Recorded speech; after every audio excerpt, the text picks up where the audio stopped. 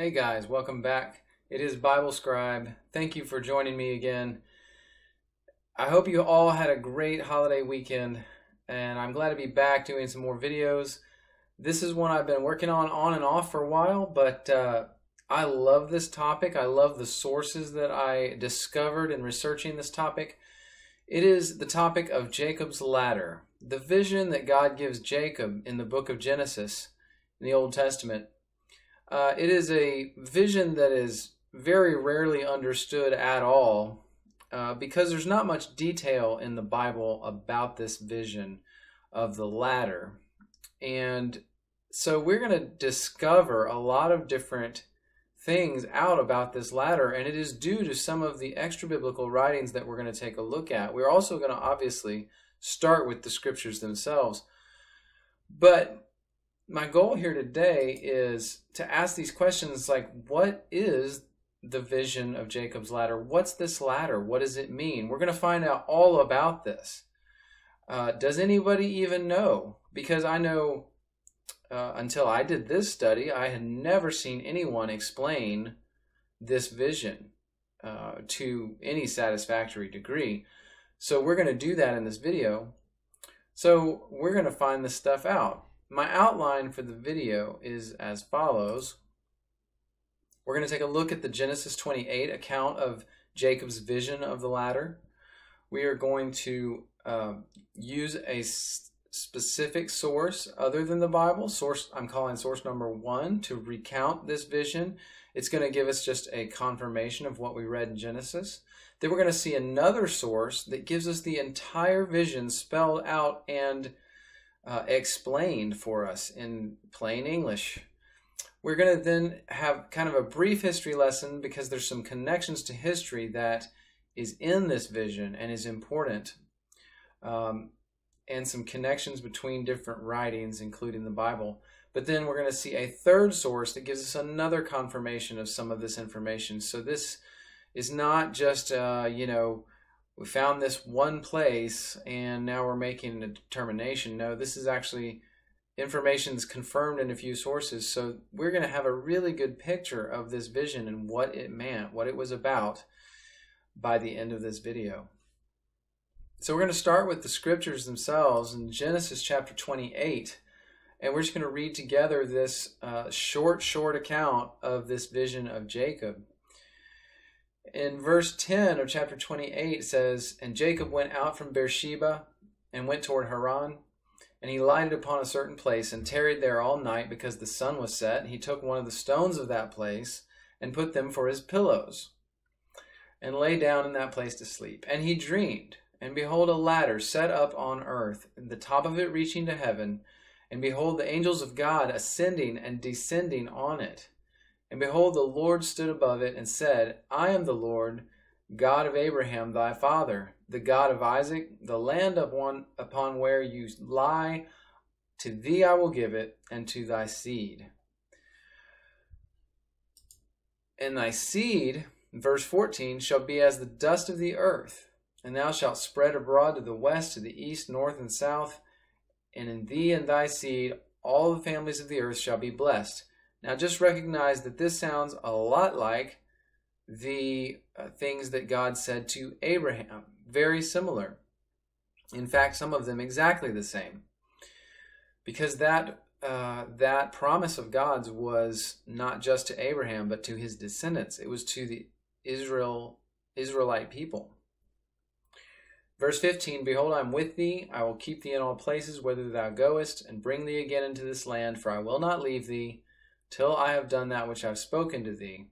Jacob awakened out of his sleep and said, Surely the Lord is in this place, and I knew it not.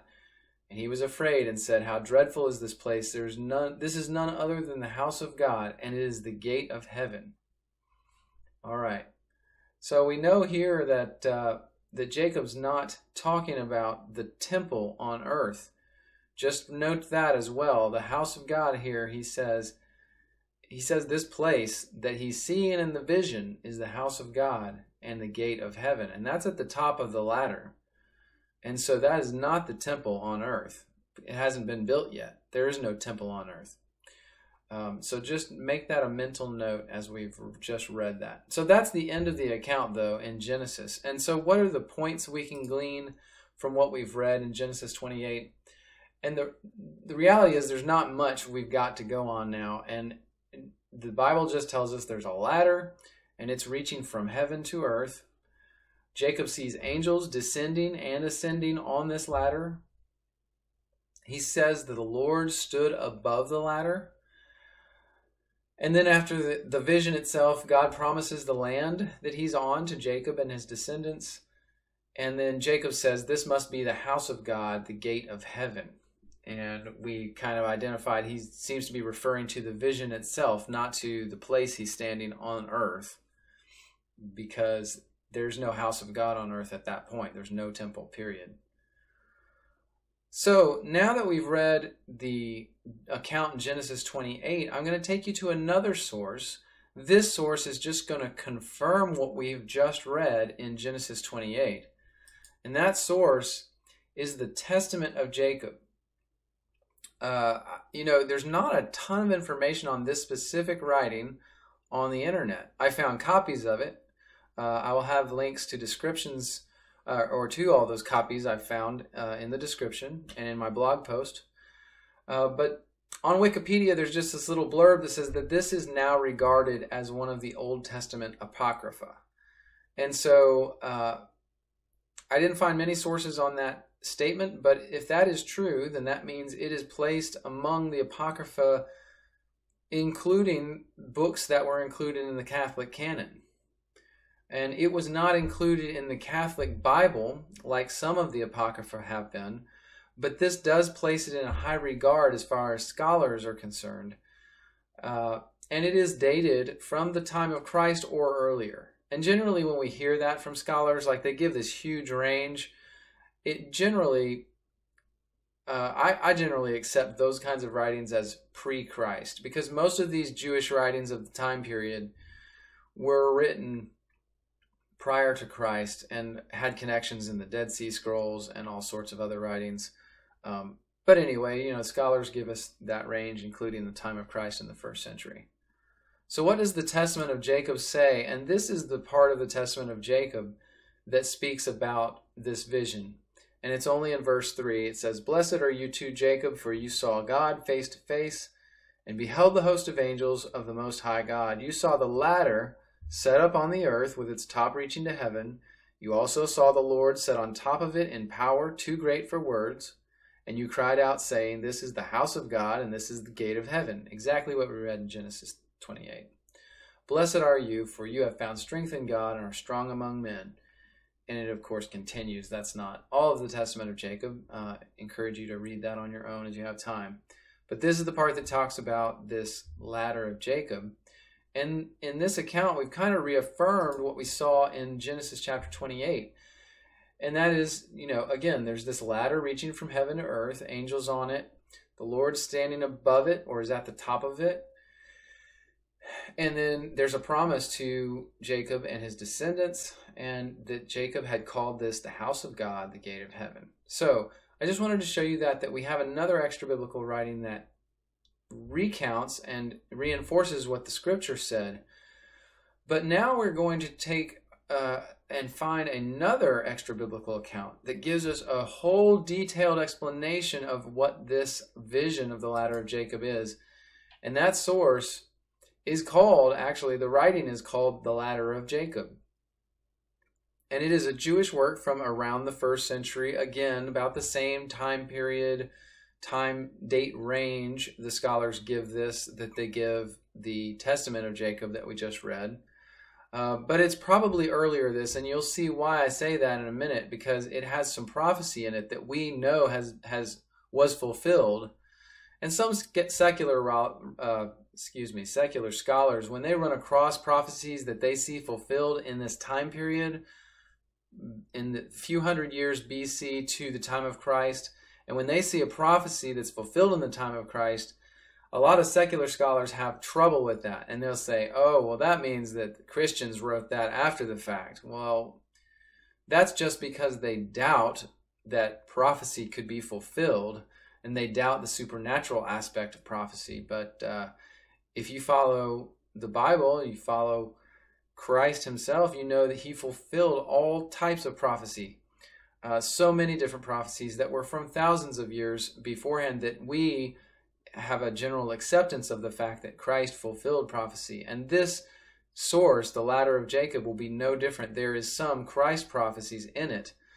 But I wanted to show you where I got and found and stumbled upon this writing. It's in this book, and I have a hard copy of this book and the first volume, and it's called The Old Testament Pseudepigrapha by James H. Charlesworth.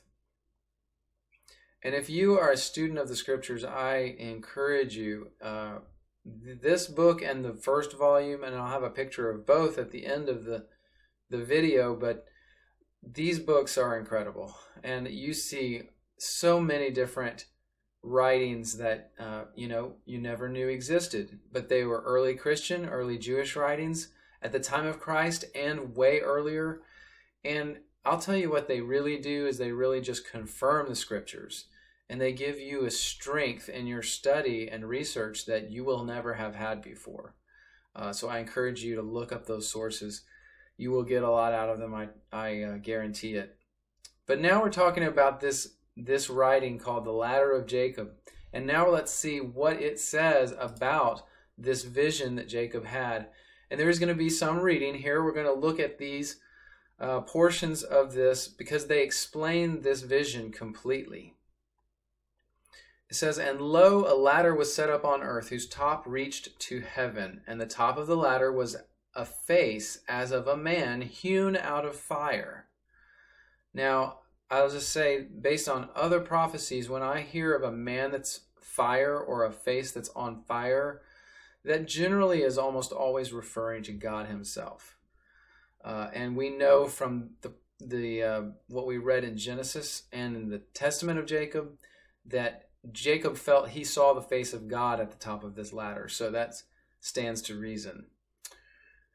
Now, it had 12 steps to the top of the ladder. Now, this is important, so key on these facts here. It had 12 steps to the top of the ladder, and upon each step up to the top were 2 human faces on the right and on the left. 24 faces seen to their breast on the ladder, meaning these were like statue figures, like busts. From the chest up, you saw these almost like statues, if you will, but they had human faces from the chest up, 2 on each step, 12 steps in all, so 24 faces or busts of these figures. It says, "But the middle face was higher than them all, which I saw made of fire, to the shoulder and the arm, very terribly, more than the 24 faces." So this face at the top that he recognized as God himself was higher than them all and on fire. "And as I looked, behold, the angels of God ascending and descending thereon, but the Lord was set above it.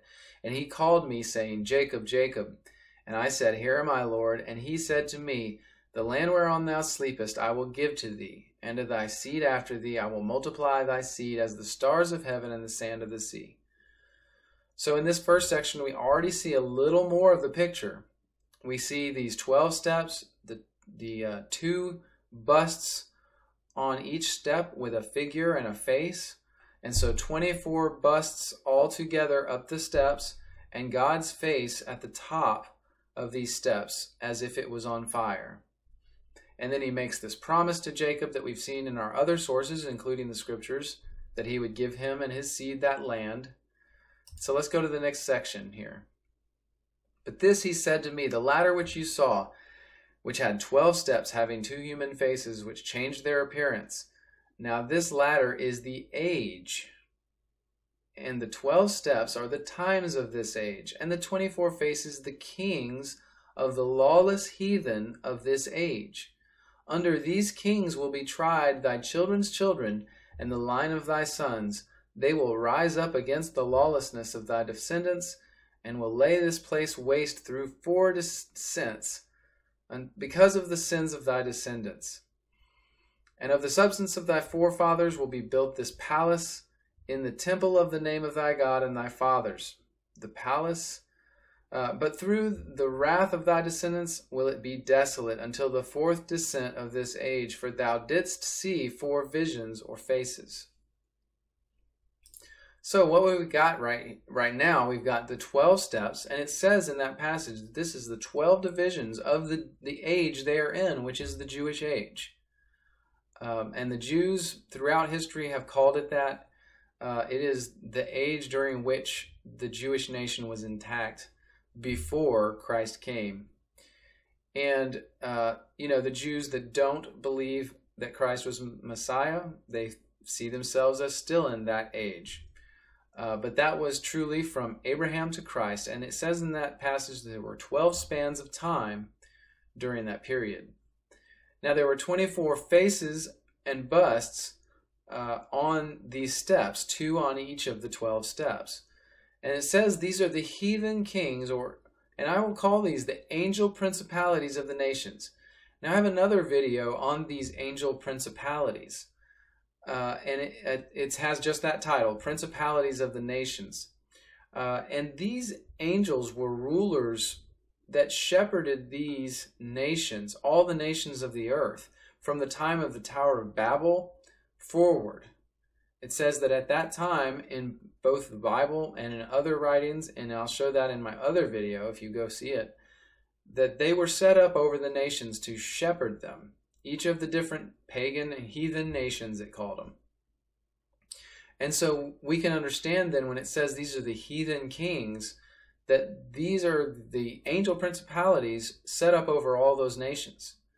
And that through this different time period, the age of the Jews, the Jewish age, there's 12 divisions of time, and there's 24 of these principalities that are set up as shepherds over the nations.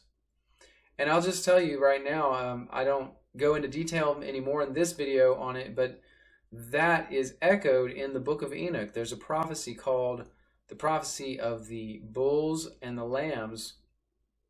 And in that prophecy, it talks about the shepherds that were set up over the nations. And so it echoes this very clearly, that these are the principalities. So points so far in this ladder of Jacob that we've already read now, including, or talking about these 24 kings. Where else do we see 24 kings? And that's in Revelation chapters 4, 5, 11, and 19, and those are the references there. But in chapter 4, it says this about them. Round about the throne there were 24 seats, 24 seats. And upon the seats I saw 24 elders sitting, clothed in white raiment, and they had on their heads crowns of gold. The 24 elders fall down before him that sat on the throne, and worship him that liveth forever and ever, and cast their crowns before the throne, saying, Thou art worthy, O Lord, to receive glory and honor and power, for thou hast created all things, and for thy pleasure they are and were created. Now they're all bowing down before God. And just as on the ladder of Jacob, these 24 busts are below God's face, which is at the top and is on fire. And so it gives us kind of a good parallel here between these 24 elders, and that word elders just means kind of like leader, bishop, and so we can take that as a similar word to nation, king or ruler, and so it's very parallel. And this is the 24 kings here as the 24 elders with thrones in Revelation, and they obviously had thrones, they were kings. So I think it's a good parallel to what's being said there in the ladder of Jacob about these 24 heathen kings. And they were set up by God. So also in this Jewish age, I just wanted to recount some of the historical points of the Jewish age that's in these 12 time spans that it's talking about, that God is showing to Jacob in this vision. You know, and these are dates that are approximate because it's as best we can tell, so they're not perfect, but they're close, most likely. Then in 1928 BC, Jacob flees to Laban, and he has this vision of the ladder. This is about the time period we're talking about 2,000 years before Christ. And then in 1446, a few hundred years later, it's the Exodus, it's when the Israelites came out of bondage in Egypt. And then in 722, the Assyrians defeated Israel, and this is the first dispersion of the Jews and the Assyrian captivity. Then in 587 BC, a few hundred years later, Nebuchadnezzar defeats Judah, and that's the Babylonian captivity, where the Jews go off to Babylon, and there's the book of Daniel. And then in 515 BC, the temple has been fully reconstructed by that time, and that's what ends up being called Herod's temple, once Rome comes along, and Herod is in rulership there. And then in 430 BC is when Ezra is alive, or thereabouts. Again, these are approximate times, years. But that's the time Ezra is writing. Now, this is important to us because Ezra's books, one of Ezra's books, is our third source that talks about something related to this ladder of Jacob. So we're going to go there next. And source number 3 for our study here is the second book of Esdras, or Ezra. That word Esdras and Ezra are synonymous. It means Ezra. And it's, it also is called Esdras 2. But it's part of the Apocrypha. Again, this was part of the Catholic canon, was in all the Catholic Bibles, and it was also in the first versions of the King James Bible. So for, centuries, this has been a very well attested, very well respected, and, useful part of the Apocrypha. And so we can at least be confident this has been used by Christians throughout the centuries. And something that's interesting that is mentioned in the second book of Esdras is these 12 time spans that we just had mentioned in the ladder of Jacob. And so now we have another connection that reinforces this idea of 12 time spans of the Jewish age, and that these rungs of the ladder, or possibly steps on the ladder, because the word ladder could be translated to steps as well. It's not known for sure if it meant not like a wooden ladder like we have, but it was probably steps that he saw leading into heaven. But Esdras 2 says this, and he's talking to Ezra after a vision that Ezra had, and he's talking about the time frame in which he is and what's occurring. He says, "For thou shalt be taken away from all, and henceforth shall remain with my son." God's talking about Jesus Christ there. He's saying Ezra will be taken after death to be with his son, Jesus Christ, "and with such as be like thee, until the times be ended. For the world hath lost its youth, and the times begin to wax old. For the world is divided into 12 parts, and the 10 parts of it are gone already, and half of the 10th part. And there remains that which is after the half of the 10th part. Now therefore set thine house in order, and reprove thy people." And it goes on and says, "For yet greater evils," in verse 16 at the bottom there, "greater evils than those which thou hast seen happen shall be done hereafter." So in this writing, Esdras 2, he's telling Ezra, right now, Ezra, where you currently are, and we identify that as about 430 BC, he says that 10 parts and half of the 10th part, so probably he's talking about 10 and a half parts had elapsed, and there was only, after 10 and a half to 12, there's only 1.5 parts, or 2.5 parts possibly, depending on how you count that, left to get to the end of the 12th part. So I guess that would be 2.5 parts left. So you have the end of the 10th, and then the 11th and the 12th. So that's 2.5 parts. So that was God telling Ezra what point in those 12 divisions of time for the Jewish age he was in. And so, there's a lot of math you can do to try to nail down all the time frames and, the different 12 segments.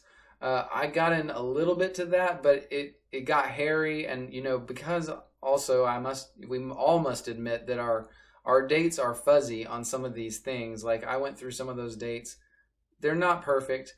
And so our time frames aren't going to be perfect, but all these different writings reinforce this idea, and they are synonymous in one voice that there were 12 parts to the Jewish age, and that they were known, and that was a Jewish idea, and it was carried down through the centuries.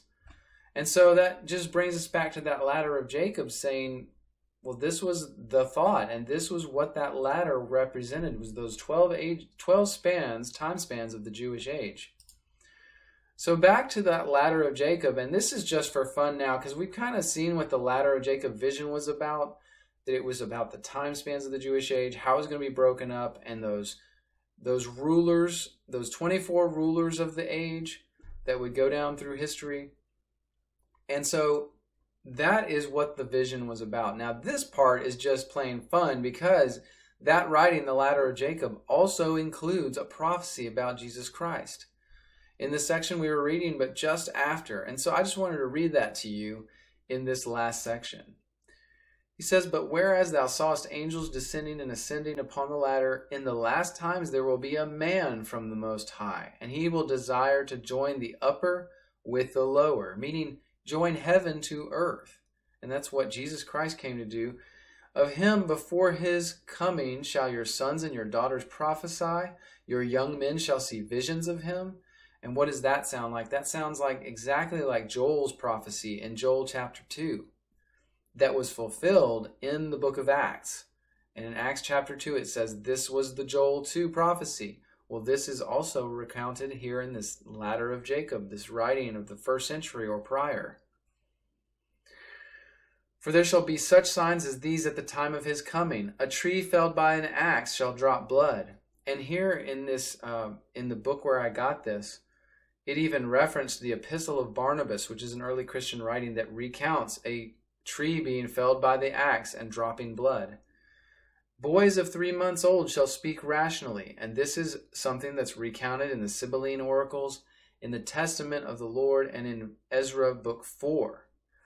"A child in its mother's womb shall proclaim his way," and of course that was Christ in the womb of Mary in Luke chapter 1. "A young man," or rather wasn't that Elizabeth's child? Yeah, that was John. Anyway, in Luke chapter 1, "A young man shall be as an old man." So all these signs were going to precede this coming of the Lord. "And then cometh the expected one." This man, he was going to come down from heaven, "whose path will be perceived by no man. Then will the earth rejoice because it hath received the glory of heaven. That which was above shall be below. And of thy seed shall grow up a royal root. And he shall increase and destroy the power of the evil one." That would be Satan, obviously. Destroys his power. Now, realize it doesn't say he's going to destroy Satan. Destroys the power of the evil one. And in the book of Revelation and all the prophecy, he says, "I'm going to destroy the authority of the evil one. I'm going to put all authority and rule under my feet." That's what he does. He doesn't destroy Satan at the time he comes. So don't get it mixed up. "But he himself shall be a savior of the heathen, and the rest of them that are weary, and a cloud which shades the whole world from the heat." And that's in Isaiah 32. "For otherwise that which is disordered could not be put in order, if he came not. Otherwise that which is below could not be joined to that which is above." And I would say don't get caught up too heavily on this above and below saying, because you probably have heard this phrase before, "as above, so below." And that phrase is used by Masonic teaching and esoteric teaching. But that's not what is being talked about here. It is this is not a Gnostic writing, nor are any of the true Apocrypha and Pseudepigrapha, especially that I go into in any of my videos. You will never see me pull out a Gnostic text unless I tell you it's Gnostic, and that would be the reason we are bringing it out, to probably debate against it. But this is not a Gnostic text. This idea of Christ joining heaven to earth was not uncommon in Jewish writing, that the Messiah would do just that. It says, continuing, it says, "Now at his coming," meaning the coming of Christ, "will images of brass and stone and graven things utter their voice for 3 days long." And this means that the pagan images in the temples would talk, would utter voices pronouncing the things that were coming upon them because of Christ. And this is actually recounted in some other writings. I don't have those writings documented right now, but I have read through a couple of them.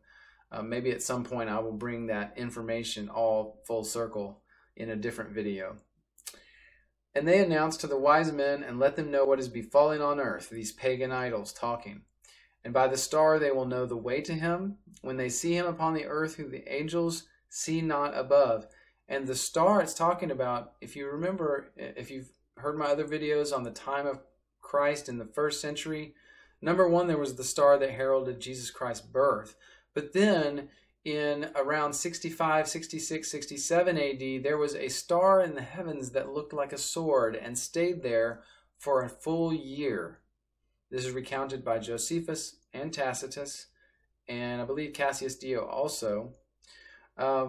So we know that occurred, and so that also was seen as a sign of the Savior.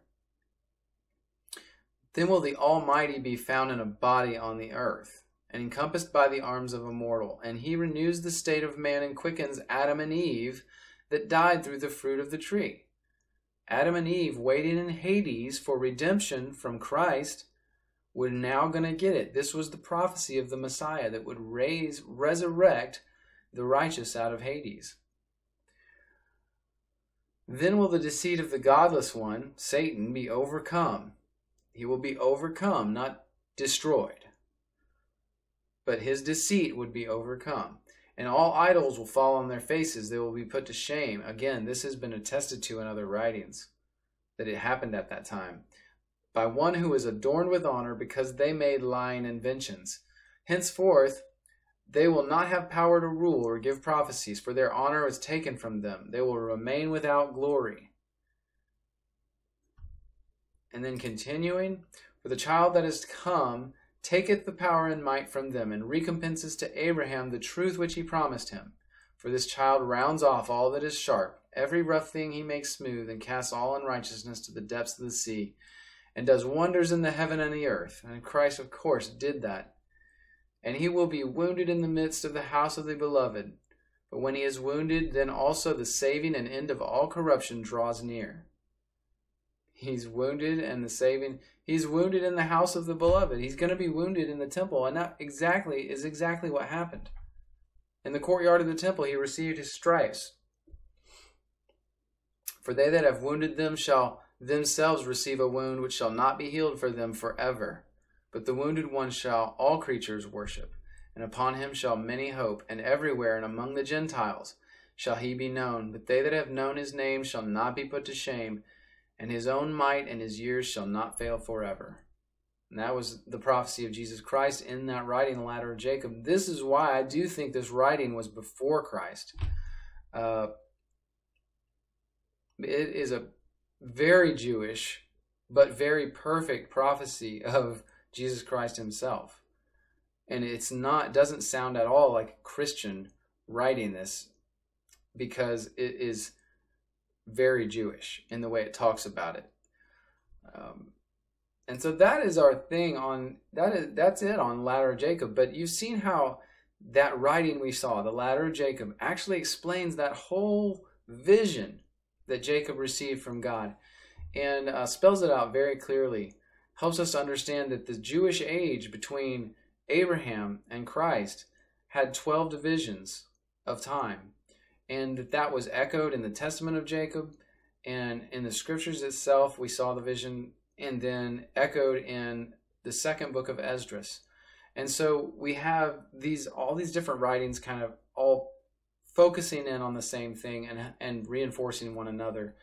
So I hope that's informative. I hope it's exciting, because it was exciting to me to know that for the first time I really understood what that vision had to do with. And it wasn't, you know, I mean, I've heard all sorts of interpretations of that vision that weren't what this writing says. And I get strong feeling that this writing is correct, especially with the corroboration we saw between the other sources that we looked at. So I hope that's exciting for you. These are the books that I mentioned earlier: the Old Testament Pseudepigrapha by James H. Charlesworth, volumes 1 and 2. I have bought both of these. I did get them used, but they were in great shape, so you can probably find them that way, or I think there's digital versions available too, although I have heard that the second volume has some missing pages in the digital version.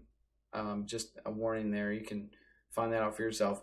like and subscribe. Get the alerts if you enjoy the videos. You get a lot out of them.